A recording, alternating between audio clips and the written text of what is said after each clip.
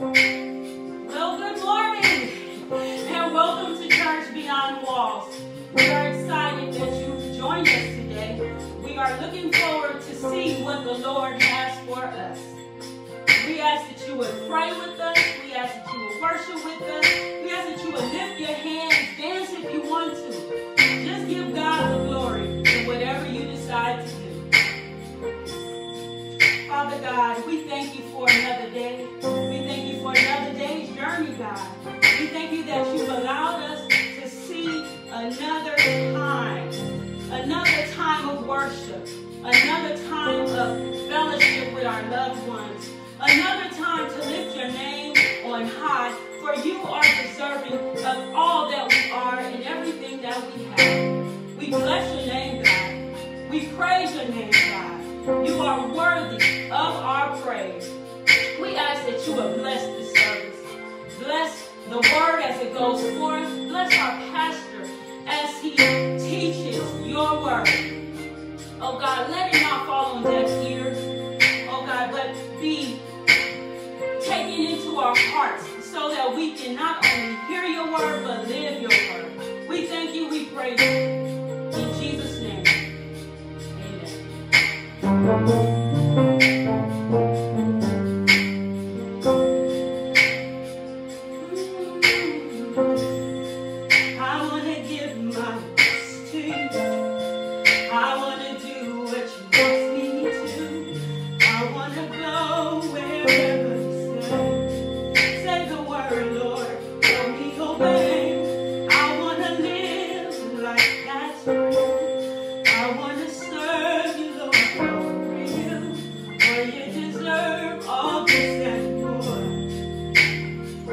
I'll give you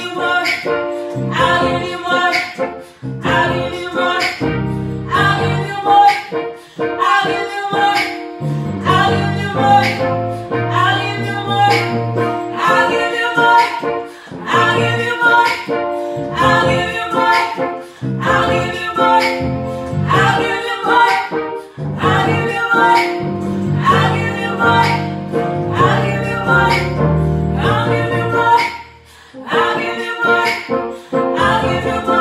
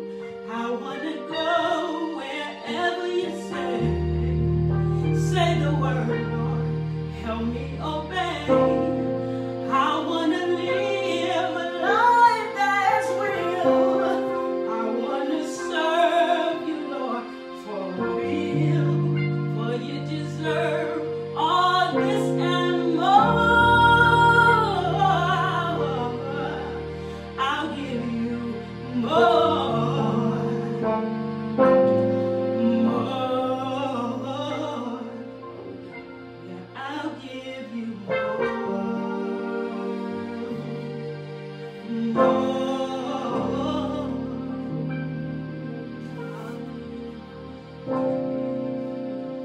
the Lord, everybody. Praise the Lord, everybody. You're deserving of more. I give you more. More. God has bankrupted himself. He has depleted every asset. And so for us to experience more, we've got to give him all of us, all of our time, all of our mind, everything that comprises of us. We've got to give God more. He's deserving of more. The song says, I want to do and give my best to you. I want to live a life that's real. I want to serve you, Lord, for real. Praise God. We came to worship him on the day. Amen. We came to hear a word from the Lord. From the Lord. We are continuing our series on the radical call of God to ministry or service. The radical call of God to ministry or service. Amen. We already know what our background text is. It is Ephesians 1:1-3. We have covered some basic things. We're just going to light on a couple of things. Our text for today is John 15, verses 1-11 and the 16th verse. John 15, 1-11 and the 16th verse. We already know what radical is. Radical is a major change or an epic action, a grandiose, so it's going to be splendid. And we're going to look at call real quick. It's a classification or an identity. When you receive a phone call, you receive new information. When God puts a phone call or a call out on your life, it is responsibility and information. See, when you receive information, now you have to do something about it or with it. Now you have to do something about it or with it. We know what service is. Service is to be a help, to be an assistance, to be a benefit. Service is help, assistance, or benefit. And we know what the opposite of that is. And we've said this for the past few weeks, that you know if your life is a service or a benefit. You know if you are cooperating, that means you are working with God, working hand in hand with him, and you're not getting in his way. You are willing and submissive and obedient to his purpose. We briefly dealt with the Father being the vine dresser. We're going to move on, but let's read our key text. Our key text. We're coming from John 15, verses 1-11 and verse 16. John 15, 1-11 and verse 16. The Word of God, I'm reading from the ESV, the English Standard Version. Whatever version you have, it's okay, as long as it is the holy Word of God. Amen? The Bible says this. It says, I am the true vine, and my Father is the vine dresser, the cultivator, or the gardener. Every branch in me that does not bear fruit, he takes away. And every branch that does bear fruit, he prunes, that it may bear more fruit. He says, already you are clean because of the word that I have spoken to you. He says, abide in me, and I in you, as the branch cannot bear fruit by itself, unless it abides in the vine. He says, neither can you unless you abide in me. He says, I am the vine, and you are the branches. Whoever abides in me and I in him, he it is that bears much fruit. For apart from me, you can do nothing. And then he goes on to say, if anyone does not abide in me, he is thrown away like a branch and withers, and the branches are gathered, thrown into the fire, and they are burned. If you abide in me and my words abide in you, ask whatever you wish, and it will be done for you. By this my Father is glorified, that you bear much fruit, and so prove to be my disciples. As the Father has loved me, so have I loved you. Abide in my love. He says, if you keep my commandments, you will abide in my love, just as I have kept my Father's commandments, and I abide or stay or remain in his love. Verse 11, these things have I spoken to you, that my joy may be in you, and that your joy may be full. Let's move down to verse 16. Jesus makes this very clear statement. Emphatically says this, you did not choose me, but I chose you, and I've appointed you that you should go and bear fruit, and that your fruit should abide or remain, so that whatever you ask the Father in my name, he may give it to you. The radical call of God to ministry or service. We know what ministry is. Ministry is the inconvenience and it is the inconvenience of ourselves for the convenience of another. And I thought about this. If your perspective is right, and you realize that you are here to serve God's purpose, it is not an inconvenience. It may seem to others as an inconvenience, but when your priorities are right and you see things right, it is not an inconvenience to serve the Almighty God. So it is putting ourselves aside so that we can serve God's purpose. It's not thinking of ourselves less, but Dr. Wiersbe says it is thinking of ourselves, actually not thinking of ourselves at all. You don't have to worry about your well-being. You focus on God and doing his work. God's got you covered. Matter of fact, God has some people that will look after you. You focus on God. So ministry, service, we're going to deal with that. We dealt with the pruning process, the cutting that the Father does, and the chopping that the Father does. We mentioned that fruitful branches are pruned for more productivity. God is not satisfied with us doing well when we can do even better.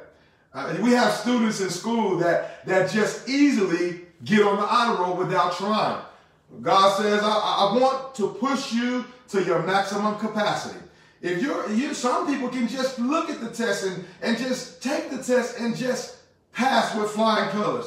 God says, no, I've got to stretch you. So he says, you've got to be flexible. And then he says, you've got to be firm. Firm on your reliance of me, and flexible because we're going to go training today. And when I train you, it's going to stretch you for more territory, more opportunity.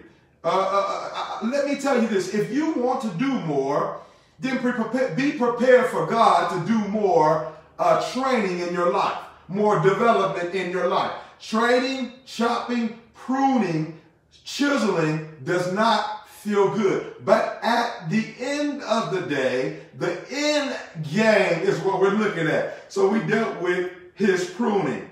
Fruitful branches are pruned.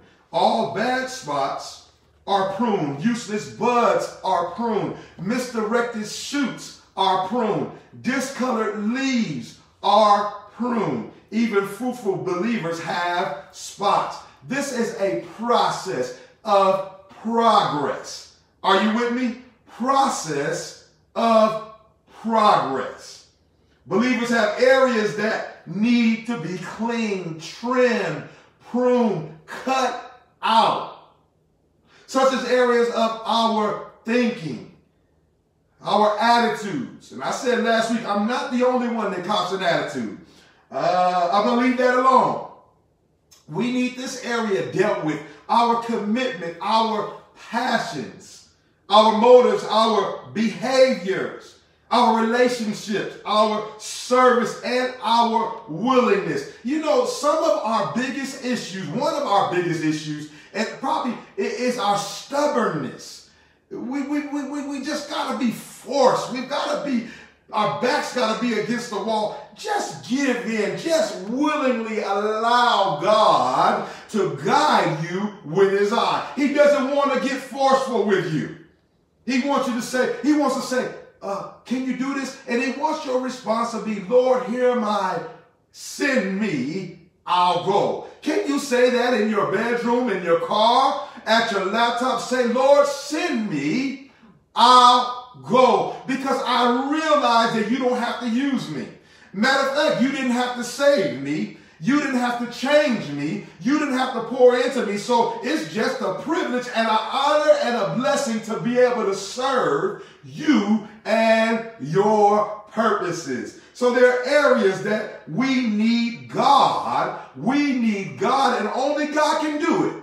Let me say something. You can try to change your attitude and your behavior and maneuver. And what we do, thank you, Lord, we move things around. But God said, I don't want you to move trash from the bedroom into the garage. Because when you move from that house, the same trash that you move from the bedroom, you got to move it from the garage, and then you move it from the garage and put it in the car. Now you got to go to the trash can. He said, no, we want to get rid of that stuff. You can't hold on to that stuff because it's not allowing you to grow or breathe. Are you with me? Now, how does the Father go about implementing this pruning, this pressure, this cutting, chipping, shaping, and chiseling process? I believe part of the Bible, he does it two different ways. Two different ways. He implements this pruning process, and I'm going to throw this at you. And as I was preparing, I kept hearing that the pruning process is the healing process. I kept hearing it in my spirit. And so I said, let me go ahead and write that down. There are two ways the Father, who is the gardener, implements the pruning process, which is the healing process. Listen, it's kind of hard working on a patient that is bleeding when you are bleeding. And my wife told me that hurt people hurt people. So the pruning process is hurtful, but it's the healing process so you can go out and get someone else free. I said a lot right there. First of all, he implements this pruning process, which is the healing process, through the scripture, through the word of God. John 17 through 19 from the NLT says, make them holy by your truth. Teach them your word, which is truth. Just as you sent me into the world, I am sending them into the world, and I give myself as a holy sacrifice for them so that they can be made holy by your truth. The second way that the Father, and let me give you another scripture on the healing or pruning process done by the truth. James 1:22 through 24. I'm going to say something about this passage of scripture. It says this in James 1:22 through 24. But don't just listen to God's word. You must do what it says. Otherwise, you are only fooling yourselves. You are self-deceived. I would rather somebody else deceive me than for me to deceive myself. And then he goes on in verse 23. For if you listen to the word and don't obey, it is like glancing at your face in a mirror. You see yourself and you walk away and forget what you look like. So the first way is the truth that transforms, or the scriptures. That's how he implements his process of pruning, which is the healing process. Now, we just said the word of God is a mirror. I got to make a point here. God's word is a mirror for personal use. It is like the cosmetic mirror that the women use sometimes when they're on the road driving. I've seen them do it. They got this little mirror in their face, or the visor that they let down. Listen, God's word is a mirror for personal use. Personal use.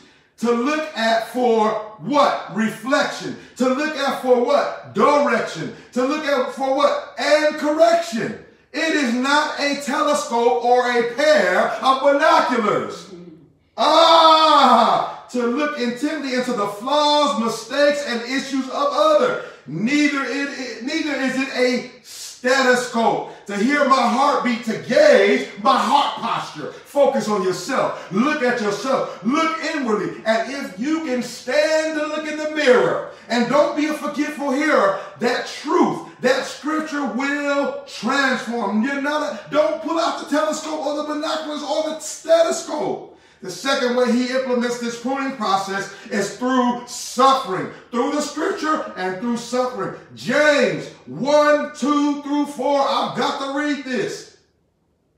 It says, dear brothers and sisters, when troubles of any kind come your way, consider it an opportunity for great joy. We're dealing with all kind of trouble today. Today. COVID-19. Today.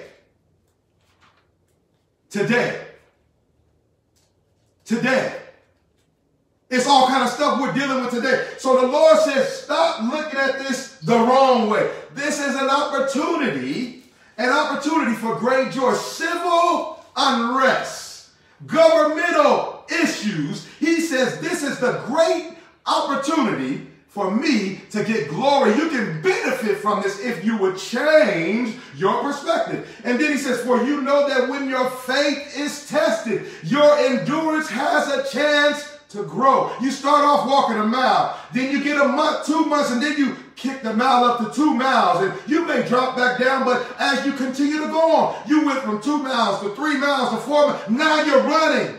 You're jogging, then you're running. So he said it's an opportunity for you to be stretched, for you to be pulled out of your comfort zone. Nobody's comfortable in COVID-19. Nobody's comfortable in civil unrest. Nobody. We've all been affected, either directly or indirectly. All of our finances have been affected. But the Lord said, according to the Apostle James, this is an opportunity. God is cutting, God is pruning, God is shaping, God is doing something great through the suffering. Look at it from the proper perspective. He told Paul, no, I can't change what's going on in your life, but what I will do is apply my grace. Grace. And if I get the opportunity, I'm going to teach a series on grace changes everything. He says, my grace is sufficient. My grace, my strength is made perfect when you realize I've allowed COVID-19 to be a situation you can't just figure it out. Trouble is an opportunity to grow.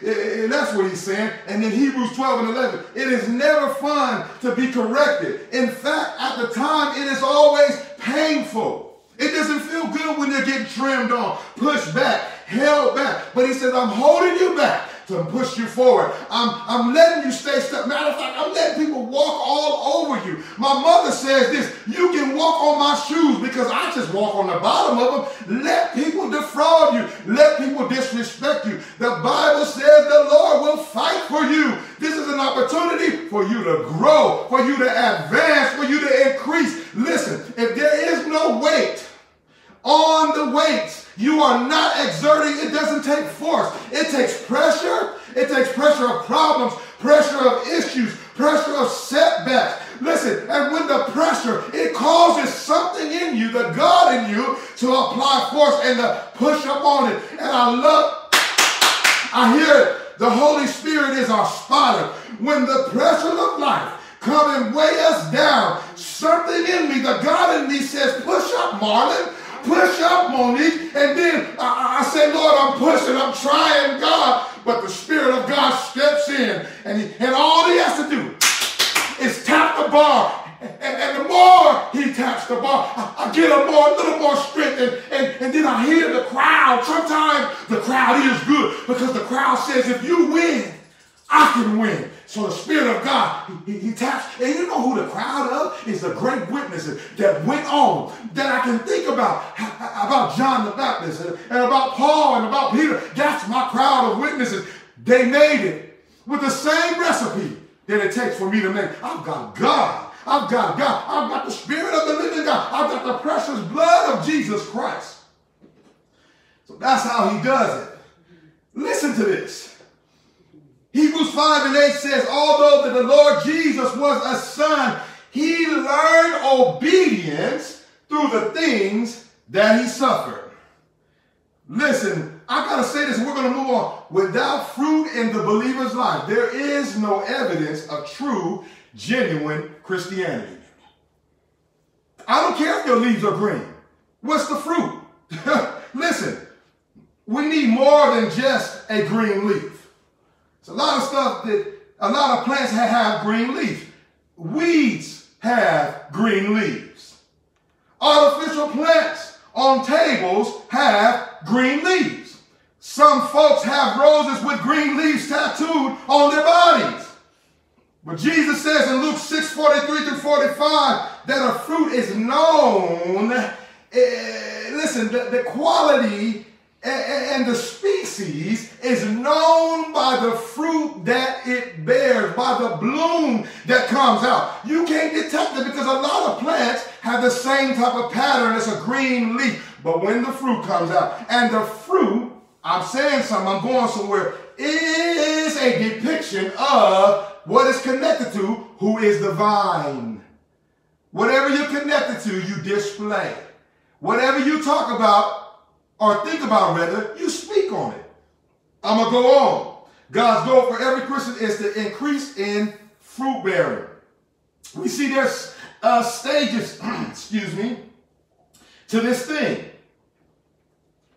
We go from no fruit to some fruit to more fruit to much fruit, and then we go to where our fruit, we just get some hang time.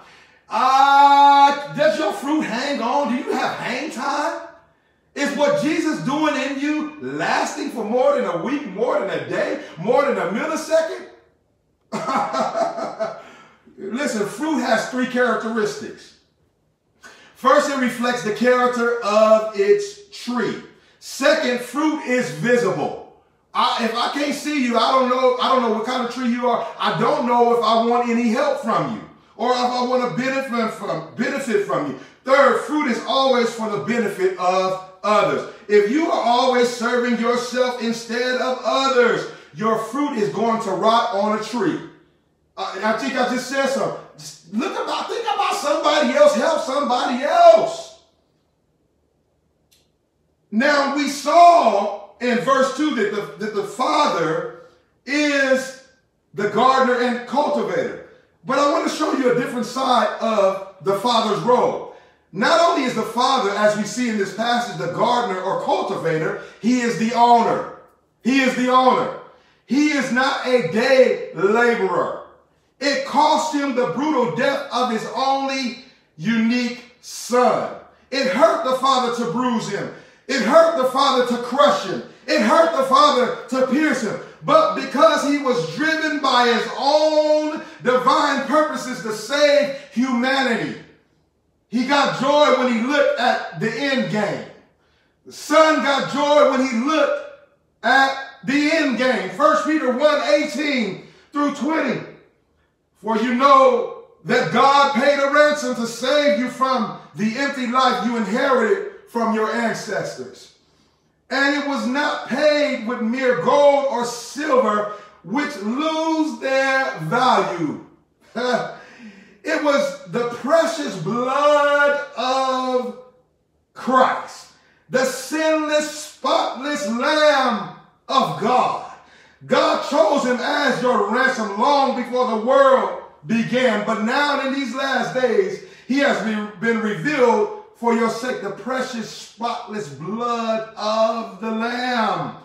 When someone depletes their all for what they have purchased or invested in, they pour all of them into their interests, all of their time, all of their mind, all of their efforts, literally all of them. They are totally invested. Listen, beloved, listen, friends, the vine and the branch are to be one. I'm going somewhere. Jesus said, Father, in John 17, make them one as we are one. And because we are connected in Christ the Son, we get all the benefits of the Son.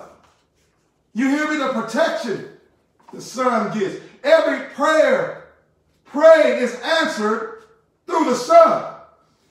The Bible says in Romans 8:14 that we are heirs of God and joint heirs with the Lord Jesus Christ.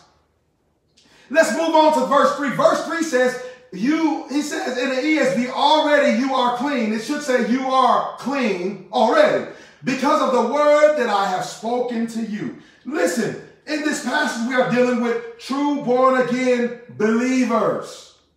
John speaks to this in John 13:10 through 11. Jesus replied, a person who has bathed all over does not need to wash except for the feet to be entirely clean. And you disciples are clean, but not all of you, for Jesus knew who would betray him. That is what he meant when he said, not all of you are clean, referring to Judas. Now listen, we are saved by grace alone. He says you are already clean because of what I said. I called you.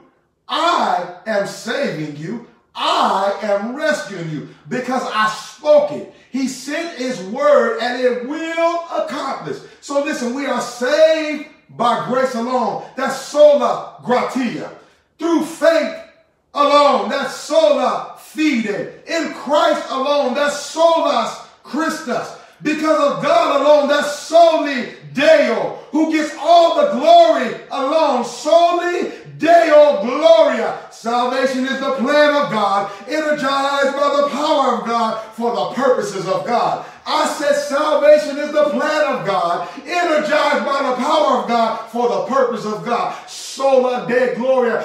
Listen, the song says, all the glory belongs to you. Listen, he paid the price with the precious blood of the Lamb of God.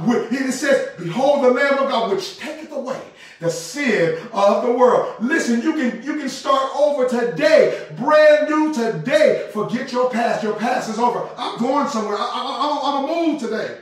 Listen. Then he goes on to say in the 4th verse, abide in me, and I in you, as the branch cannot bear fruit by itself unless it abides in the vine. Neither can you unless you abide in me. Jesus says this. Listen to me. This is important. Catch this. Jesus says, abide in me. The word is meno. It's a command with a promise. He says, you abide in me, and I guarantee I'll abide in you. Jesus says, remain in me. Don't go anywhere. Let's have koinonia. Let's fellowship. He says, fellowship with me. I want us to be close. This is Jesus' love language to you. He said, this is my love language. Listen, he said, let's be on the same page. He says, share with me. Be in partnership with me. What's mine is yours, and what's yours is mine. Let's do life together. He said, I want to have a life group with you. Oh, let's do life together. He says, we are a power team. Listen, he says, we're a power couple. Let's build together. He says, stay here. I will satisfy you. I will keep you in perfect peace. I will love you completely forever. I will love you completely forever. I will break the chains in your life. I will give you a fresh start. He says, I will give you a jump start because it's from grace to grace on top of grace. Matter of fact, he says it's grace multiplied. Grace changes everything. He says, I'm all that you will ever need. Remain here. Don't run away. I've got you covered. I love you. I can't stop thinking about you. I've got you on my mind. That's what he means by stay here, remain. He says, I'm your present and your future, so leave your past behind. I'm your new beginning. We can start over every day. I feel like when I'm your new beginning, I need a fresh start of brand new mercies every day. Listen, should I falter, should I fall, I'll be handled and captured in your grace. In your grace. He says, I have a purpose for you. I am your passion. I'm your dunamis. I am your skill and will. Power to keep you going. I will make you effective and impressive. Listen, he says, I need you. That's what Jesus said. I need you. You need me. We're one.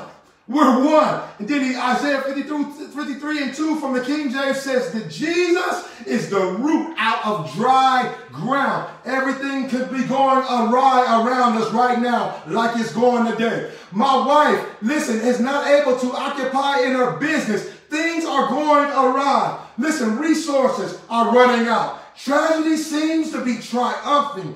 Businesses are going bankrupt. Sicknesses are soaring at an alarming rate. The prophet Jeremiah in Jeremiah 8:22 from the Good News Translation says, is there no medicine in Gilead?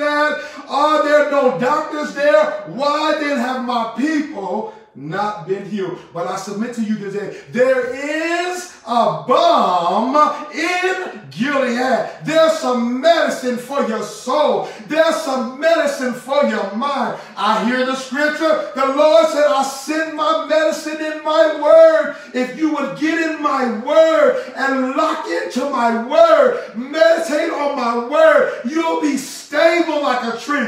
You'll be planted. Listen, you won't have to say shake like a leafing tree. Listen, the winds will come and shake you. You will move around, but you will be steadfast because you're established on the rock. The rock is Jesus. Based on his word, he said, I will build my church. And I don't care, even if the devil, the very gates, he said, you won't be shaken because, listen, because you're anchored. Though the storms are raging in my life, and though the billows come, my soul is anchored. It's anchored, and it grips a solid rock. I hear you. I hear my cousin right now in my ear, Elder Kevin Bell. He says, on Christ, the solid rock I stand. All other grounds are sinking sand. Then I hear, build your hopes on things eternal. Yeah, are you with me? I wish we could go further. I wish we had more time. And so because things are bad, there is a balm in Gilead. And I've got to read this one more scripture and we're done for today. But because we are in the true vine, we can say like Habakkuk in Habakkuk 3:17 through 19, I've got to read this. He says, though the fig tree does not blossom. I feel like running. I feel like weeping in your presence, but I'm going to try to hold my composure. And there is no fruit on the vines, though the yield of the olives fails, and the fields produce no food. They said the money is running out. That's what they said. There's no coins in the system. Though the flock is cut off, they said they're raising the price of meat because they're not producing like they should. And though the fold and there are no cattle in the stalls, Habakkuk said, yet I will choose to rejoice in the Lord. I will choose to shout in exultation in the victorious God of my salvation. The Lord God is my strength, my source of courage, my invincible army. He has made my feet steady and sure like the deer or the hind feet, and makes me walk forward with spiritual confidence and on my high places of challenge and responsibility for the choir director on my stringed instruments. We'll leave off with this. Isaiah 40, 28 through 31 says, they that wait on the Lord, in the Lord, connected to the Lord. It has been a blessing. And we count it as a privilege to be in your homes on the day. We love you. We're praying for you. We pray that something was said that would change your whole life's curricula, the whole order, the whole trajectory, the whole direction of your life. We love you. We are praying for you. And if anything, if we can do anything to be assistance, whether it be feed, pray, or counsel, or just walk with you, we are here for you. Your problem is no problem to us because your problem is no problem to God. We are a church that's driven by the word of God for the purposes of God. I can be reached at area code 951-522-2125. If you feel led to be a blessing to this ministry, you can do so via Cash App, which is the $ Church Beyond Walls. That's WALLS. Church Beyond Walls. Or Venmo at Church Beyond Walls. We love you. We are praying for you. And we look forward to seeing you again at the same time at possibly a different place. God bless you. We'll see you again 2 fingers. The Lord is good.